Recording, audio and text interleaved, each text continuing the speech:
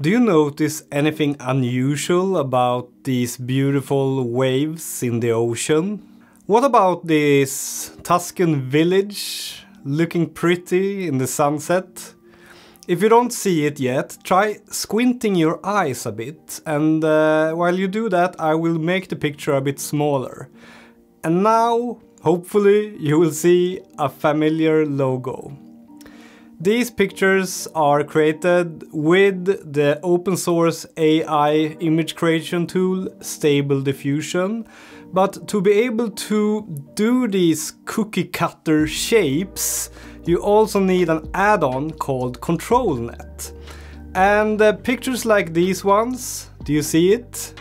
Love, have been floating around a lot on the internet in the last few weeks, and I became very curious about this. I thought that this was a very interesting advancement in AI image creation. Before this, we have been able to instruct the AI to create a photo, for example, of a Tuscan village in the sunset, but we haven't been able to be more precise in the shape that we wanted to take. For example, here someone made an interesting image with a whirl. Do you say that, like a spiral? And it looks pretty cool. And here someone made it with a checkerboard. Also very cool. And what amazes me with these photos is that apparently the AI can be very creative, and in many cases with the Controlnet images I would say it is more creative than the average human, and even more creative than a very creative human. For example, look at these hedges. I instructed it to make a photo with hedges in a garden and make it look like the McDonald's logo. And notice how creative it is with placing the bushes like this, or the small trees. Very interesting. And what's even more amazing about these images is that you can create them yourself on a regular laptop without too much hassle. And I will show you how to do it, how I did it. But first let's just look at some more quick examples, because I think there are so many cool examples of how to use this. This image, I saw it floating around on Twitter. Do you see the text? Squint your eyes, consume. And here, these people standing in the rain. If you squint your eyes, you will see a word. Puzzle. And this guy, don't know if you're into memes or not, but I certainly recognize this face. And here we have some, you guessed it, wolves. I think this was the first Controlnet image that I saw that I was struck by. These people walking down the street, but at the same time they form the word obey. And this one I think is one of the most striking ones that I've come across on the internet. A very iconic photo combined with a very violent scene. So how do you create these? Well, the essence of it is that you need to give the AI a text string describing what you want a picture of. So let's take this example. Here I gave the AI the text string bustling city in India in the sunset. I very often use the words in the sunset because usually the photos become a lot more beautiful, and there seems to be a lot of data in these models with sunset photos, so for some reason they always come out better. And then besides that text string, you also need to supply Stable Diffusion and the Controlnet with a cookie cutter image, as I call them. And here I created the image here, subscribe, and I tried to shape it in a way so that it would be easier to combine this shape with buildings in a city. And look at the end result. I am very pleased with this one because it looks like pretty believable. Here is another output. Whenever you do this, you can get as many outputs as you want. They take 1 or 2 or 3 minutes each to make, at least on my computer and with my settings, and I'm gonna show you the settings in a moment. And you can just let it run overnight if you want to, and it will create hundreds of images for you, hundreds of variations of the same image. So how did I do this? Well, you should look at the links in the description of this video, because there are a couple of guides that I used, and I will not repeat every single step in them in this video, because it's much easier to just copy paste the commands in there and to read the instructions. But let's go through them briefly. First, you need to install Stable Diffusion on your computer, and you need to install something called Stable Diffusion Web UI, which means Stable Diffusion Web User Interface.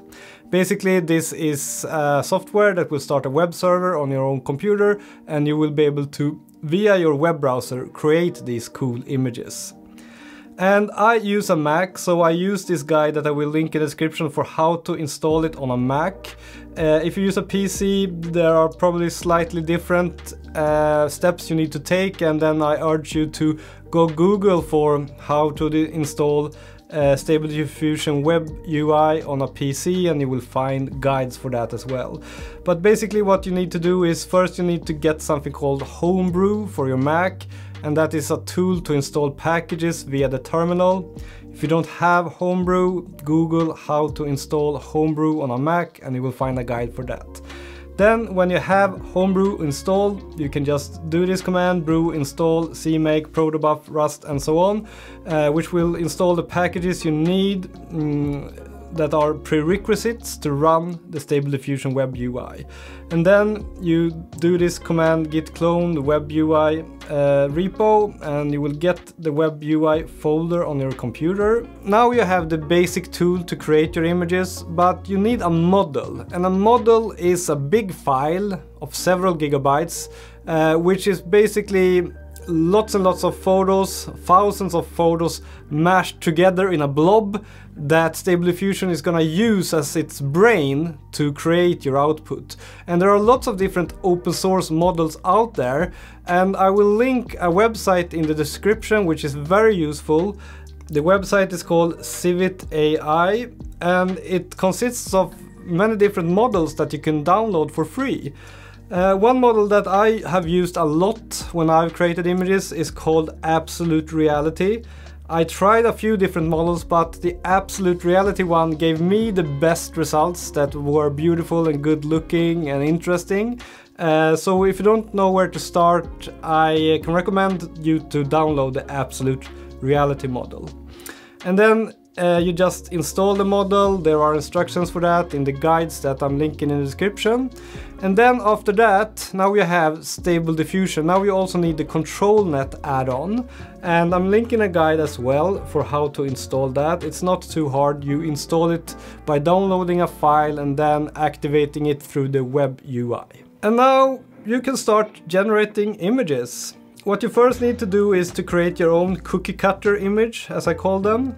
It should be a black and white image. I usually do black on white or white on black, and I don't use any grayscale tones. I'm not sure if you can use grayscale tones. Could be possible, but I haven't tried it. I usually make an image that is around 500 by 500 pixels. You don't want to make it too big because that will be straining for your computer. Then you simply upload the image in the web UI under the Controlnet tab. You make sure to select the model that you have installed. I use this one, the QR code monster model that I downloaded via the guide that I've linked in the description. And what's important here is to set a good weight. Usually 1 is a good start. If you do more than 1, like 1.2 or 1.5, the cookie cutter image will be more powerful and you will see it more clearly. But you want to strike a balance here so you can see what the image is of and not only the cookie cutter image. And I usually do resize and fill here, and I control mode balanced. And that's about it for the Controlnet unit. Make sure also to check enable here. And then when it comes to the rest of the settings, you type a string up in here of what you want the image to look like. you can go ahead and try this one, Bustling City in India in the Sunset, as a starting point, just to see what you get. Sampling steps, I usually leave it at 20. Sometimes I've tried higher, but I don't see much improvement. You can have the upscaler if you want to. I usually have that enabled to make the image a bit more high resolution. Usually I set the base image at 512 by 512 and then I upscale by 2. And then I use high res steps of 8 or 9. I found that to be a good balance between how long it takes to generate the image and how good it looks. But please do play around if you want to. If you want several of these images generated at once, you can do a batch count of more than one. For example, if you leave it overnight, you can do 100 there or something.